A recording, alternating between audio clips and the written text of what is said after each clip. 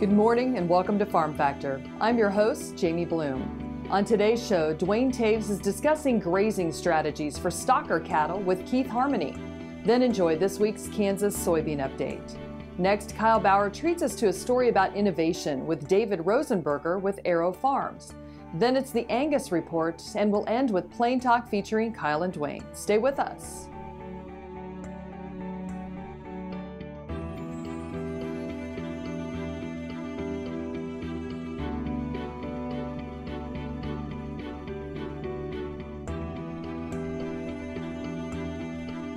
Closed captioning brought to you by Ag Promo Source. Together we grow. Learn more at agpromosource.com. This segment brought to you by Kansas Farm Bureau, the voice of agriculture. To join today or more information, go to kfb.org or find us on Facebook and Twitter. Welcome to Farm Factor. Up first today, Duane Towes is talking about grazing strategies on stocker operations with K-State rangeland expert Keith Harmoney. Duane Towes joining you once again on Ag AM in Kansas, and a chance to catch up with Keith Harmoney and talk a little bit about grazing and stocker cattle and beef cow operations. Certainly grazing a big part of the summer months, but it can be more than that, Keith. And I know you've looked at some different strategies that producers maybe should be looking at. Yeah, one of the things that we've been studying at the Hayes Research Center, the Western Kansas Ag Research Center at Hayes, is a modified intensive early stocking system for stocker animals. And basically what that system has entailed is a combination of both intensive early double stocking and season long stocking to try to capitalize on the benefits of both of those stocking strategies. So we're stocking animals at a 1.6x rate early in the season. So we have animals out on pasture when the forage tends to be highest in quality. We're removing the heaviest animals off those pastures at mid-season, and then we're leaving a typical 1x rate late in the season with lighter weight calves so that they can utilize their selective ability to be able to select the most nutritious plants and plant parts to be able to have adequate gains during the late season to put on more weight. We think about the realities of today that we really need to get all we can in terms of profitability per acre. That has to require sometimes some changes and some flexibility. Well, we did look at net return with this system to go along with production per acre. We were able to improve production per acre each year on average 26% with a 23% increase in stocking rate. So we're very efficient at converting our stocking rate increase to production increase. But we did also look at net returns, and 3 out of the 7 years we had significantly greater net return with the modified system than we did with the season-long stocking system. And over the course of the 7 years, on average, we did have about close to a 20% increase in net return from the modified system versus season-long stocking. We think about some of the reasons that we adjust and alter those stocking rates. Obviously, we're at the mercy of what kind of rainfall we get typically and what kind of grass production we have. It's got to be sustainable and a grass crop the following year as well. Yeah, we did look at sustainability. Increase in production per acre and net return per acre, it doesn't mean a lot if it's not going to be sustainable. And so we did keep track of vegetative productivity on these pastures and looked at vegetative composition over time. And we found that there was no effect of the grazing system or stocking system on vegetative productivity. The two systems ended up having statistically equal production and residual forage in the pastures at the end of each grazing season. And the vegetation that made up that production, one of our key components is blue grama and another is side oats grama, and the grazing system had no effect on their population. Those two changed in population in both systems according to the weather patterns of the years, and didn't change because of the grazing system itself. They were basically changed in accordance with each other due to the weather. Our thanks to Keith Harmoney joining us on Ag AM in Kansas. Jamie, we'll send it back to you. Thanks, Duane. Be sure to come back after these messages for this week's Kansas Soybean Update.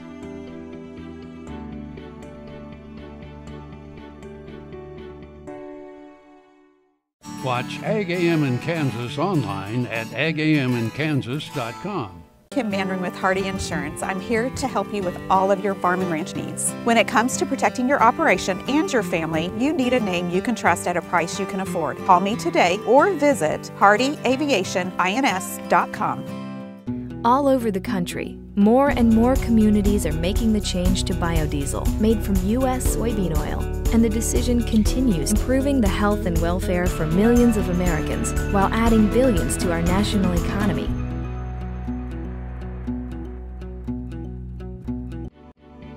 This segment is brought to you by the Kansas Soybean Commission. The Soybean Checkoff, progress powered by Kansas farmers. Welcome back to Farm Factor and the Kansas Soybean Update. This is the Kansas Soybean Update. It's brought to you by the Kansas Soybean Commission.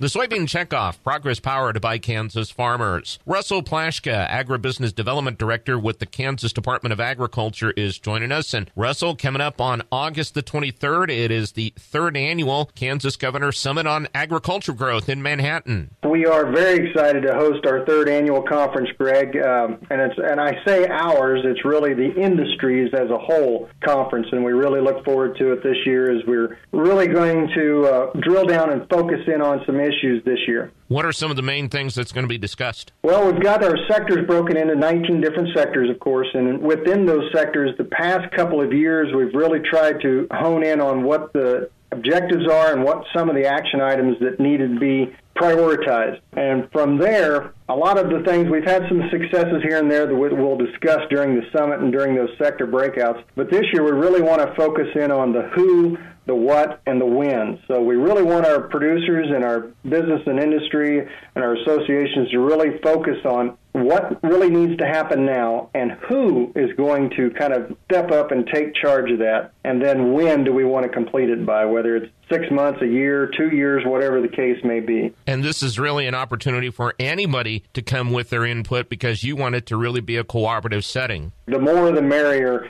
We want a really good cross-section. We want to see our farmers and ranchers there. We want to see our agribusinesses there, and we want to see our associations, our partners that are leading the industry on the front.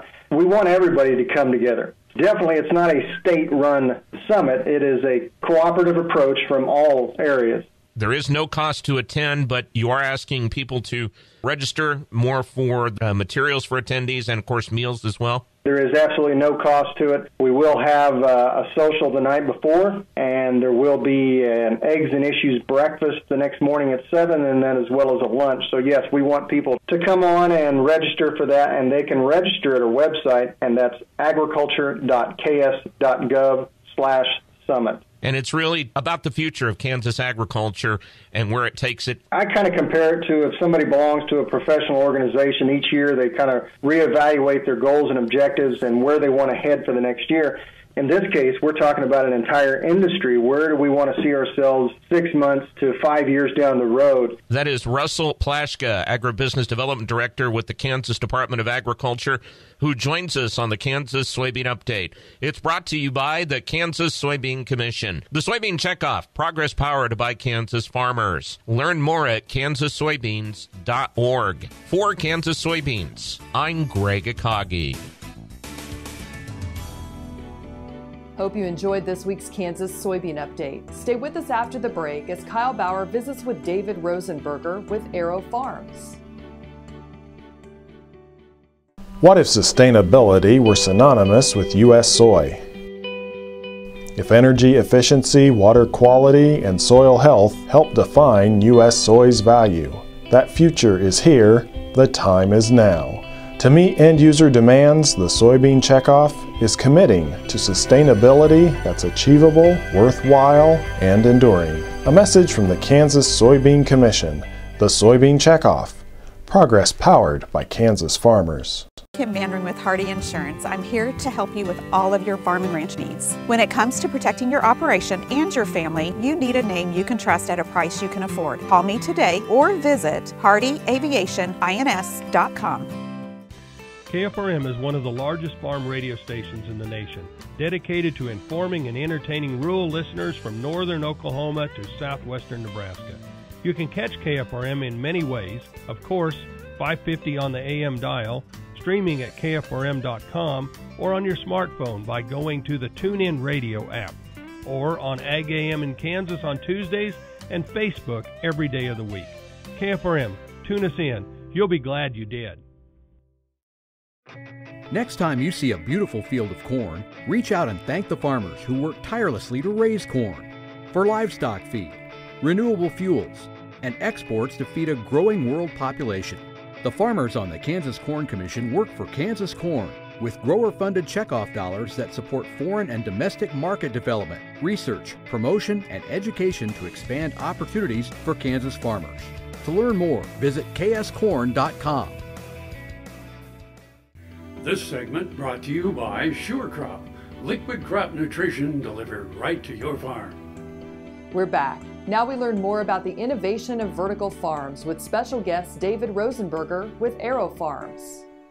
Hi, this is Kyle Bauer. I have the opportunity to visit with David Rosenburger with Aero Farms, and I'm just amazed at the technology that they're using. It's certainly a new generation of agriculture.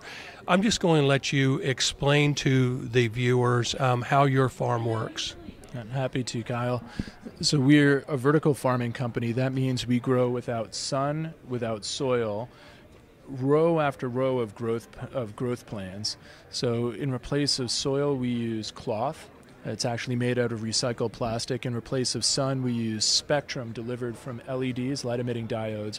We grow in warehouses as opposed to greenhouses. So if you envision these long tunnels about 80 feet long, 5 feet wide, about every 3 feet you have another growth plane.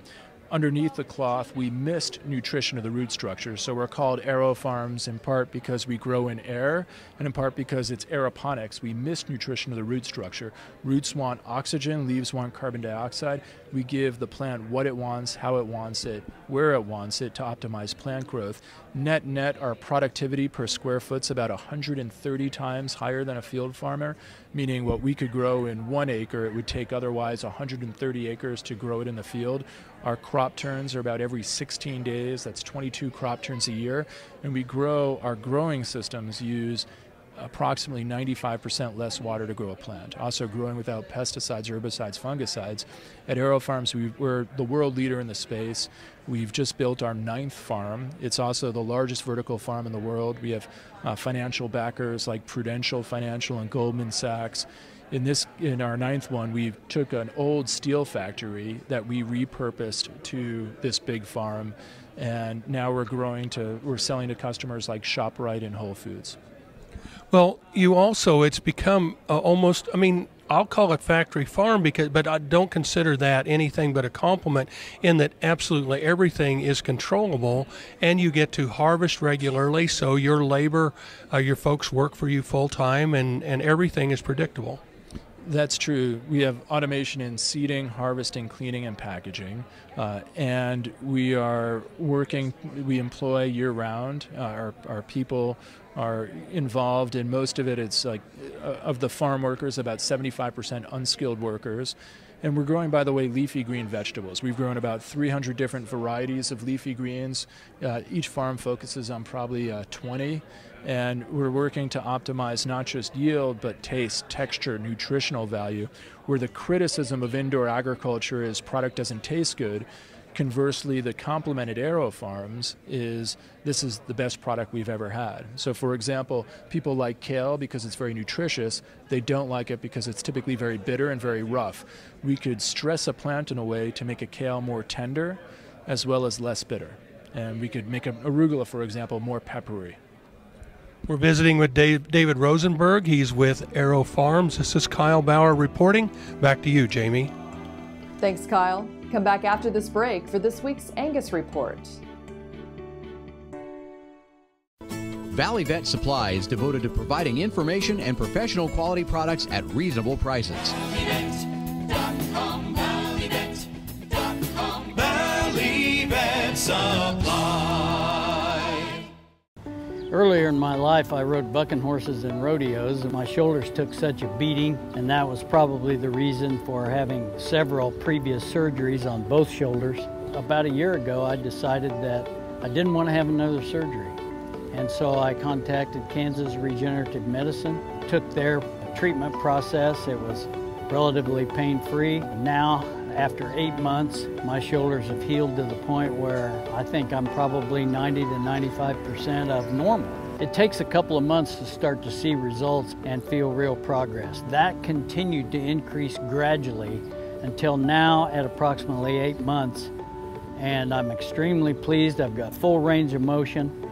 I can lift weights, I can throw, I can do a lot of things that I couldn't do without a lot of pain previously.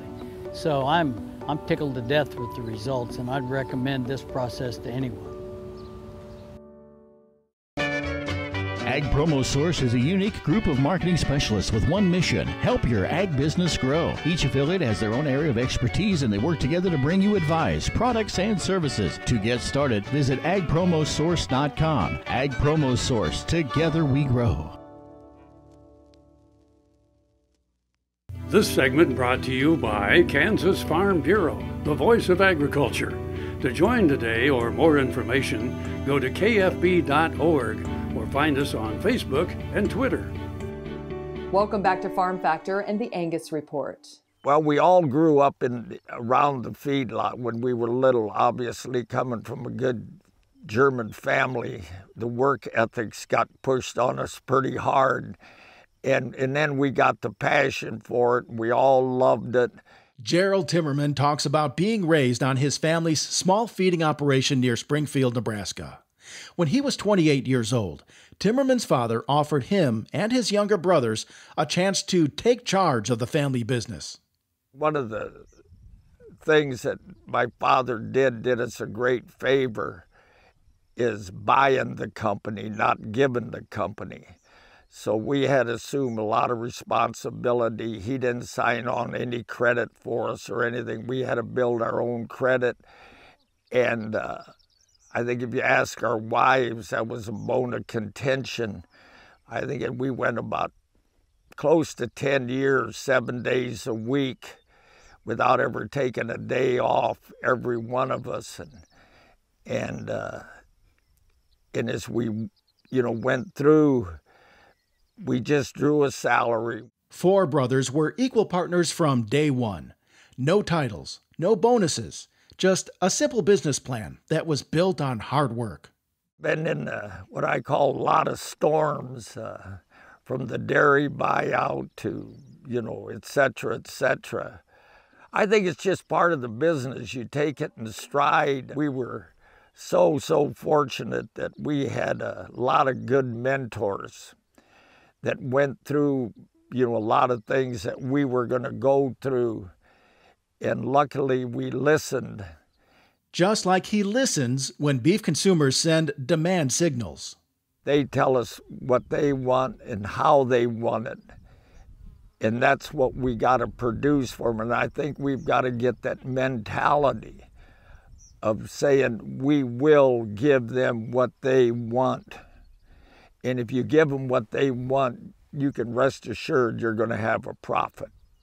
You'll be rewarded for your work. It's easier to go downhill than it is to push something uphill. Timmerman will receive the Industry Achievement Award at the 2018 Feeding Quality Forum. The meeting is set for August 28th to the 29th in Sioux City, Iowa. When you get into business, you got to be smart. Smart is an IQ. Just savvy, hungry, and have a little humility, and you can have a pretty good career. Visit feedingqualityforum.com to attend Timmerman's reception or any of the forum activities. I'm Bob Cervera. Stay with us. We'll be back after the break with Plain Talk.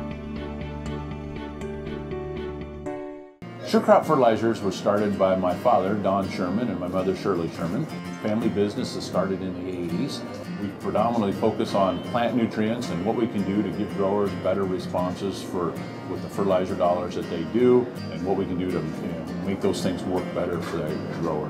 We're based out of Seneca, Kansas. We work with growers in their soil analysis to figure out what they need, and then we can put those in a blend that gives them the best results, and so that we can deliver that direct to their farm so that they have those nutrients where they need them, when they need them, and so that they can apply them in a manner that's very efficient to them and works well in their planting systems and what they're doing. Sure Crop Fertilizers has been around for a long time. We always say we're big enough to take care of everything you need, but we're small enough to do it quickly. You can get a hold of us at 1-800-635-4743. Our website is surecropfertilizers.com, and you can always email me at Corey@surecropfertilizers.com, and with any questions you have, we're glad to answer and work with you. I'm Derek Sawyer, and I'm a fourth-generation Kansas farmer. I've known all my life I wanted to farm this land near McPherson, which was my grandfather's before me. I'm Katie Sawyer, a journalist who never dreamed I'd live my life on the farm until I met Derek. We've married our worlds to help educate consumers about the rural lifestyle and all that farmers do to provide safe and affordable food. Watch our story and the stories of other young Kansas food producers at kansaslivingmagazine.com/meetafarmer. This segment brought to you by Kansas Corn. Learn more at kscorn.com. Welcome back. Now let's see what Kyle and Duane are discussing today on Plain Talk. Hi, this is Kyle Bauer with Plain Talk with the button-pushing Duane Towes. Here I be on my side of the board. The guy in control. It's not often the employee gets to rule the boss. So am I the boss? I'm just going to take that. Am I the boss? I'm going to take that as a moral victory. I would like to have that written down somewhere. Your fact or fiction question today, Kyle Bauer. Grapes will explode if you heat them in a microwave. Fact or fiction? Well, I think there'd be a little hole in the end where the stem came out, that there'd be plenty of place for the air to come out of them. But why would you say that if it wasn't true? I have never microwaved a grape. I've microwaved several things that have exploded over the years. I'll go with true. It is true. I don't think that's true. I think you said it was true. Well, the place I read it said it was true. Now, think about this. You're right. There is a stem hole that when you pull a grape off. But maybe you didn't pull it off. Maybe you left it on the stem. Well, if you left it on the stem. Or the other thing is it heats so rapidly. It can't get out. A single grape in a microwave, unless you got a really poor microwave, I would think you would superheat that faster than it was able to come out of there? Respirate out. I think I need to go try that in your microwave. Yeah. So, do you hard-boil eggs? Yes. So in a pot of water. And are you good at hard-boiling eggs? I probably overdo them by most people's standards, but I have. Does it have a green ring around the outside? When you get them done and break them open, is it green? Not that far. Well, if it's not green, you're not overdoing them. Okay. But I have an aversion to raw eggs. Okay. I don't know why. I mean, it's just a thing. I can't tolerate. Okay, so you don't even like your eggs over easy? Not particularly. Okay, no. You want the yolks completely done? Yeah. Okay. Well, I am our egg boiler in our family. Okay. Because my wife technique involves just a timer. It's just as simple as that. You bring it to a boil? You do, but the thing is, I don't like to break my eggs when I'm boiling them either. And so I leave them on high, but I like to watch them, because have you ever watched an egg before they come to a boil? It's the air comes out of them. You have little trails of bubbles coming out from them. Right. I mean, as hard as that that shell is, it's porous. Okay. And you see, so I like to get the water just hot enough that I can have all the eggs with those little bubblers coming out of it at the same time. Well, that's exactly. Uniform heats. Well, it's not that hard because all the water is the same temperature in the pan. True. Yeah, and so, but if you have it just a little too low, some of them are coming out, some are not. If you have it too high and it's actually boiling, you can't see it. Right. So, some man just has his simple pleasures, and one of mine is that watching the air bubble. The reason that my wife likes me to do it is all my eggs are a nice yellow yolk. and they don't have the green around the outside. And the whole key is, as soon as they come to a boil, keep them warm for 20 minutes and put them cold. Cool them out. Now, how hard is that? But it appears that it's extremely hard because it appears a lot of people can't do it. Thanks for joining us. I'm your host, Jamie Bloom, and I hope you enjoyed today's show. See you next week on Farm Factor. Closed captioning brought to you by Ag Promo Source. Together we grow. Learn more at agpromosource.com.